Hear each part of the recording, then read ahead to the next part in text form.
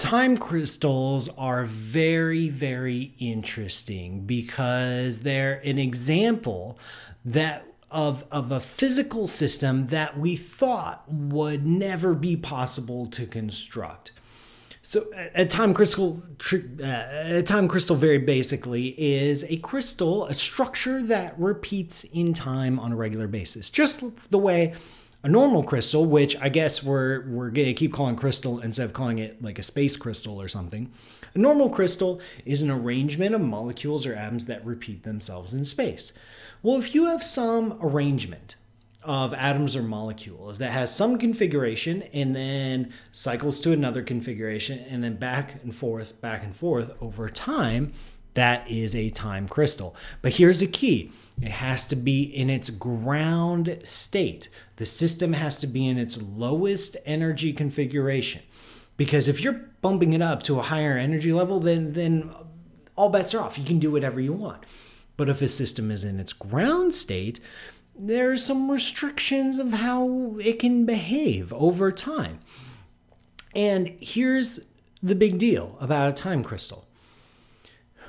One of the basic tenets, the mathematical building blocks of our modern understanding of physics, is that symmetries in nature are connected to conservation laws. This is from the work of the brilliant mathematician Emmy Noether, or I don't know exactly how it's pronounced in German, but it reads like Noether. Early 20th century, contemporary of Einstein, all that. Absolute genius. And she made the mathematical connection that if there's a symmetry in this system, then there is a conservation law associated with it. For example, if you have a physical system that's perfectly symmetric in space, where if you can do some experiment and get some answer, and then pick up your experiment and move it over somewhere else and redo the experiment and you get the exact same answer, there's a symmetry there in space. It means there is a conservation of momentum. If you can take your experiment, pick it up and turn it over here and repeat it and get the exact same answer, you get conservation of angular momentum. There are symmetries in the equations of electromagnetism. There's a conservation law associated with that you may know as electric charge. Electric charge, the conservation of electric charge, is connected to symmetries in the mathematics of electromagnetism. There's also a symmetry in time. If you can do your experiment, wait a little bit, have lunch, wait a week, wait a year, whatever, repeat the experiment, get the exact same result, you have a symmetry in time. And connected to that is conservation of energy. So a normal crystal, this means a normal crystal, a space crystal, is not symmetric in time. I'm sorry, it's not symmetric in space. It's a regular repeated lattice. There are variations from place to place on a crystal.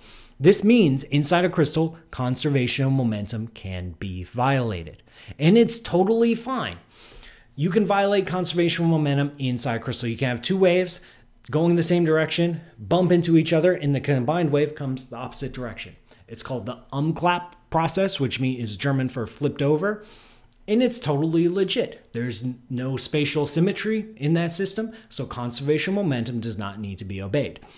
Now, we've found examples in nature of systems that break these conservation laws. Wherever we break a symmetry, we break the associated conservation law, except conservation of energy. We have always found time invariant systems or time symmetric systems. But with the development of time crystals, it means in the vicinity of a time crystal, conservation of energy is broken. And we didn't think this would be possible, but yet here we are. It was just first proposed half a decade or so ago. And a few years later, we're able to design experiments. Now, it is a somewhat tricky setup. It's not exactly in equilibrium. In fact, if the system is perfectly equilibrium, it's perfectly left to its own devices, you can't have this time crystal behavior. But it's a non-equilibrium system, but it's still in its ground state. It's a little bit complicated to describe, as you might imagine. But in that system, conservation of energy can be broken. Hey, it's me again. I know you just watched a few minutes of me, but who couldn't use a little bit more me? I'm just here to beg you to please subscribe. And if I remember, there's going to be a button like right here where I'm vaguely gesturing so that you can click the button and subscribe, and it's super handy. This is so that you can get the latest updates of all my shows. I mean, that's basically how it works. So if you like what you just saw, you'll get more of it if you subscribe. Super easy.